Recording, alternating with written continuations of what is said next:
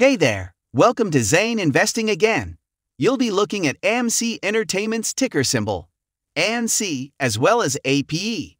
In this video, we will examine the AMC's fake news, how AMC will hit the $41 level, which may prove to be a significant turning point for MC, and how we may retest that level will be evaluated. This film will also examine a relationship between corporations that control over 24 million shares of AMC and their connection with Citadel, among other connections. Ensure that you watch till the very end. Now, we have actually discussed the AMC chart, so if you are interested in viewing it, feel free to watch our prior video in which we explain what happened over the week and what we should anticipate. And if you are trading based on what to anticipate in the future, there will be a video on what I anticipate for the upcoming week posted between tomorrow and Sunday. So keep an eye out for that.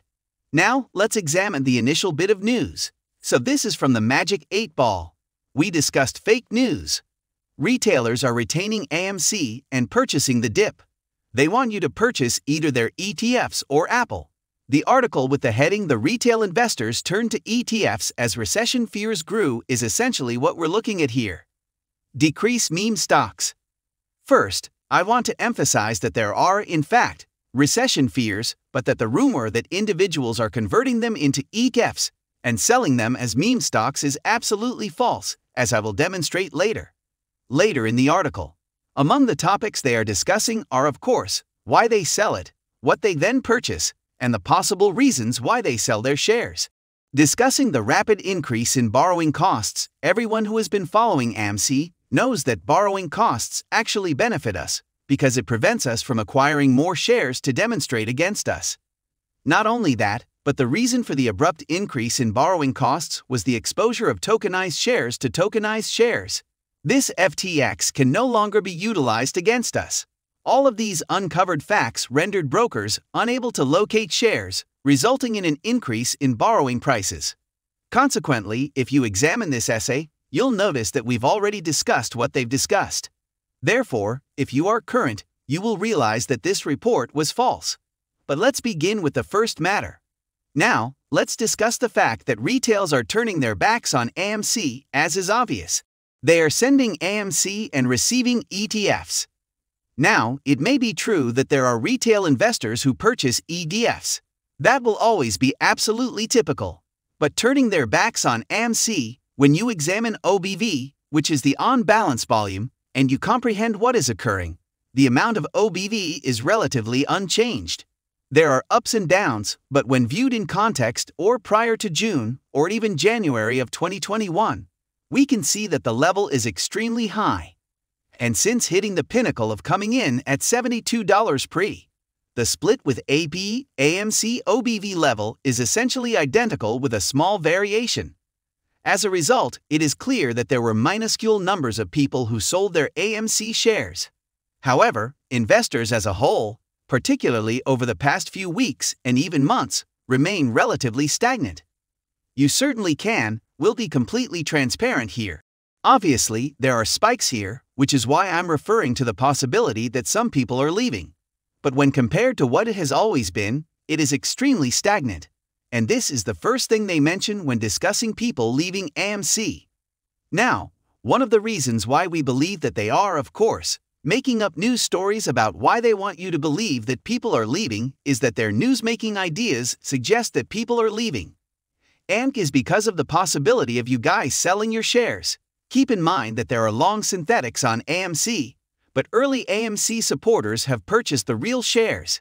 And in order to prevent these headphones from being damaged by these synthetics, apes must sell their real shares in order to cover their positions with real shares. And when they are able to do so, they will no longer be threatened by the short squeeze. Each and every week, this is what we see in the news. There have been reports of AMC's failure and bankruptcy, but the reality has been the exact reverse.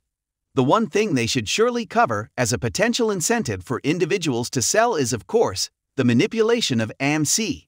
This abuse of dark pool, which we will discuss later in this video, etc., are the things that are harming AMC, not things like fundamentals or retail investors abandoning the company.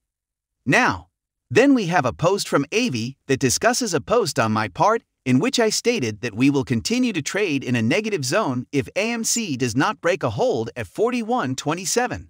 At some point in the future, AMC will need to retest this area, as shown by the new chart's uptrend dashed line. This is obviously a reference to his previous position of trading at 41.27 due to the zone. Later on, he states that we must re-enter the zone for AMC to experience a breakthrough. Now firstly, let's hear what you all think about that region in the comments section. Now, I believe that, in terms of upward pressure, that is a significantly greater level. The trend has already been established.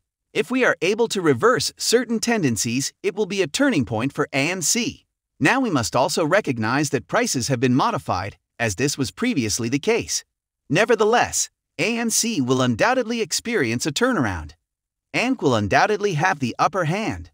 And if the price of AMC continues to rise, we will inevitably encounter certain levels of resistance and blockage.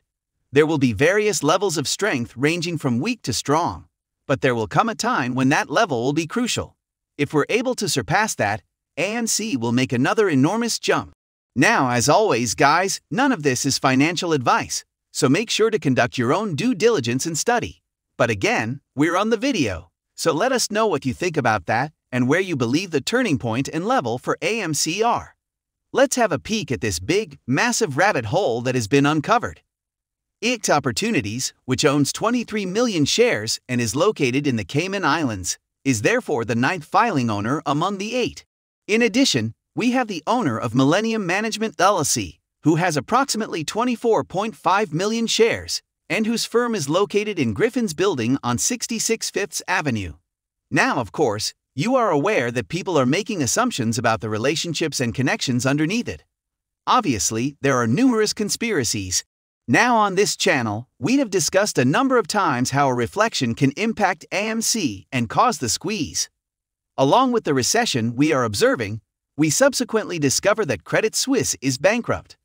Spreads on CDS continue to widen, indicating how costly it has grown to insure against this disaster. Bloomberg is distributing fake information in order to deceive investors. Credit Suisse's client confidence is at an all-time low, as their credit default swaps stand at 396.84. And naturally, we recognize that there is a big massive difference, a massive disparity. And again, when compared to other companies on the list, such as Eurobank, etc., this could possibly be problematic. As previously said, it is related to the recession. Goldman Sachs plans to eliminate up to 4,000 positions, or 8% of its workforce, as it fails to attain its profitability target. Consequently, this is the current state of the market. There are indications of companies making cuts. The cards have already been dealt for tech companies.